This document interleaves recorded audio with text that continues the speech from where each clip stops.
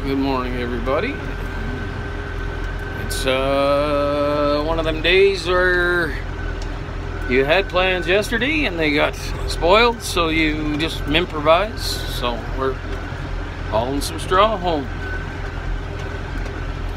Oh, how good a video this is. Of course, the windows are dirty because we never stop long enough to clean the darn things, but just wanted to wish everybody in the good old US of A belated happy Thanksgiving. As you know or don't know, here in Canada we celebrated that last month.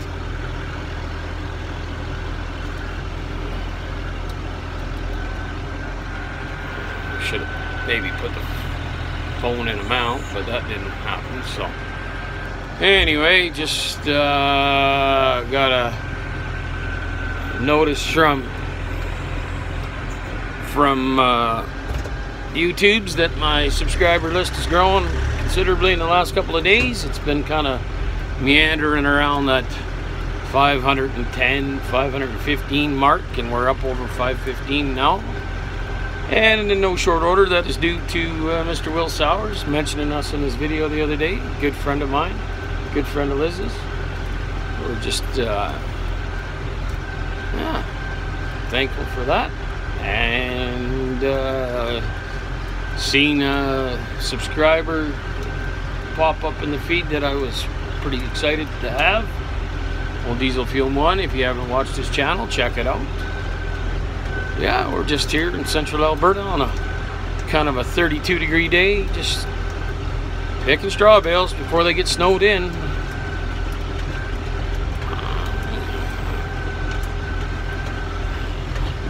Deer hunting season here, but we haven't seemed to be able to get out yet. But that's okay. No rest for the wicked. We have been flat out hauling hay and straw out for the last, I don't even know how long now, 3 weeks or more, a month.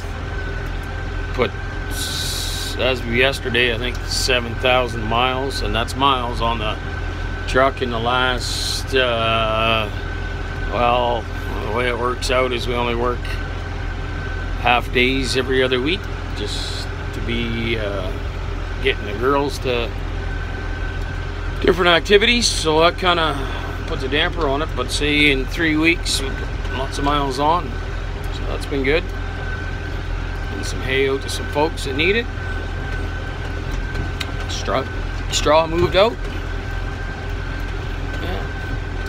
So yeah, anyway, just a quick one just to say hi. Hope everybody's having a great day, great weekend. Black Friday was yesterday. I don't know what they call today. Should be kind of a hangover from shopping day, I guess. But, got the old war wagon out.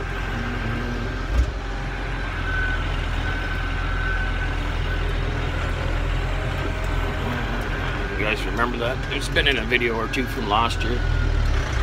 Just what probably was an anhydrous tank frame stretched out, and we adapted it to our purposes, and it is handy.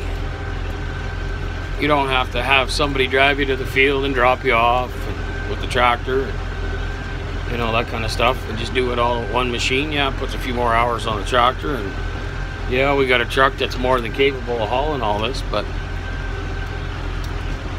just put the hours on the tractor. The old Kubota 108 is just it's not the heaviest tractor in the world, but it gets the job done. So yeah, I'm gonna go this afternoon and do some aluminum welding on, as my friend calls it, the 13-letter shit spreader, the International 9200. Proved to outsmart myself. I built a bracket for the light bar that we're installing, and didn't think to close it up before I tightened everything down. I blocked off my main tow point for that truck, so we're gonna go revamp that whole deal. So Anyways, just thought I'd say hi, see how everybody's doing.